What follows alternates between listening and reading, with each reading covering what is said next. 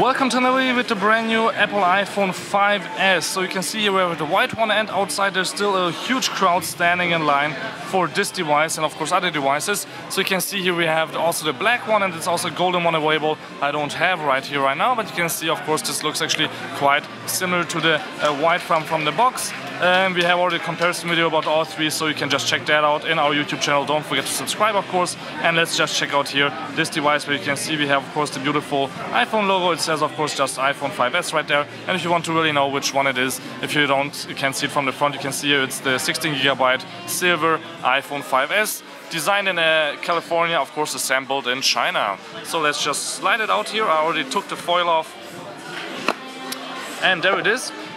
Beautiful device, but of course now the screen protector is still on. I haven't set it up yet, and it's looking quite beautiful here with the touch ID on the front. I have the old one here, so we will do a comparison. Let me just put this to the side and let's check out what we have here inside the box. As always, there's not much change, so we can just put this to the side. For example, take off the back here of this little thingy, where you can see now we have the pin here to take out the nano SIM port, and also you can see that we have the standby button here, some manual in German, and I don't know why there is in Netherlands, but otherwise those are the only two languages. And then still we have the Apple stickers of course, which you can put on something else, maybe by Samsung or Asus or other companies that you own at home.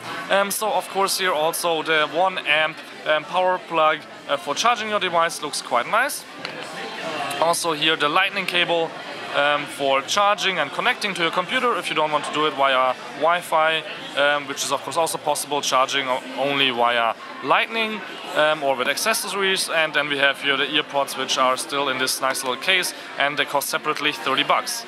Let me just put this to the side, and then let's check out the brand new iPhone 5S in comparison to the iPhone 5. If you want to see the LG G2, the Sony Xperia ZL, the HTC One, and two more phones. I think the Nokia Lumia 925. I had them all here on the Samsung Galaxy S4. With comparison, check out my German video. They didn't allow me on the English one to do it again. Apple doesn't like other products in their store. So let's see here just old one against new one. You can see from the front almost invisible difference, but of course the button on the bottom, that is where you will see if you have the old or the new one.